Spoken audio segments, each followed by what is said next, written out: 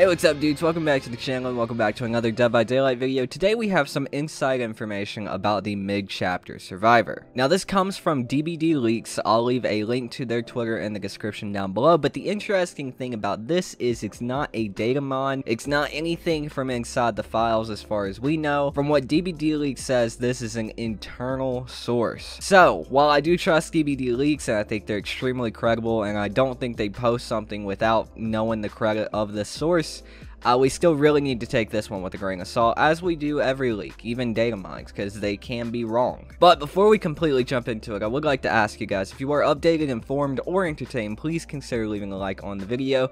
That means a ton to me, and it really does help out the video with visibility. And also, if you want more DBD content like this, make sure to subscribe to the channel. It really does make a difference on the channel as well, in helping the channel grow, and also it means a lot to me as well, so thank you all for that. But with that being said, let's go ahead and jump into this one. So if you guys did not know, this information actually comes from DBDLeaks as well. The mid-chapter patch will bring a new survivor into the game. Now this was leaked a while back, and the reason we know this is an original survivor is because the amount of skins that have been data mined for the character.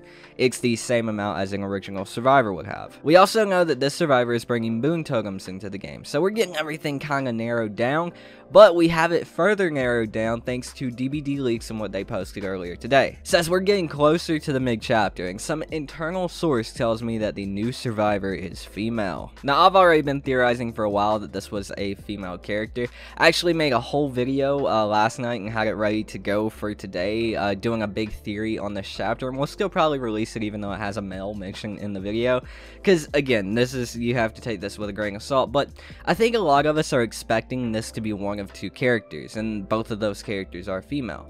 I think a lot of us are either expecting Haiti Cower, please somebody tell me how to pronounce that in the comments down below, and I think a lot of us are also expecting Lisa Sherwood. Both of these characters would make a ton of sense to bring boon totems into the game, as one is a psychic investigator and the other one actually brought hex totems into the game. So I don't think it's very far-fetched to believe that one of these characters is very likely. Now we could be leaps and bounds miles off of who this character is, but with it being female, that narrows it down a lot and really does kind of, for me at least, reinforce the thought that it could be one of these two female characters. Regardless, I want to know what you guys think in the comments down below. We do know, again, thanks to DBDLeaks, that this PTB, the PTB for this mid-chapter, will be out on the 28th of this month, and the actual chapter, paragraph, whatever you want to call it, mid-chapter patch will release on the 19th of October. So we're going to be finding out completely, regardless, very soon. But again, let me know what you guys think about this in the comments down below.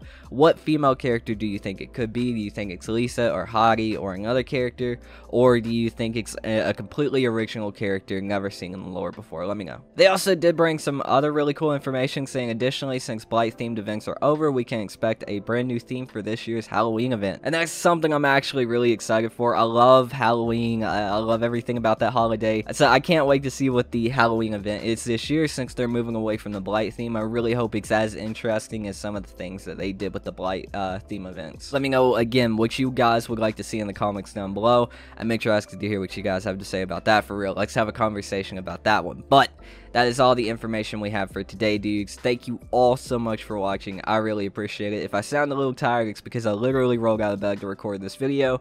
So yeah, but anyways, dudes, thank you so much for watching. Again, my name is Tainted. I've been your host, and I'll see you dudes next time. Peace out.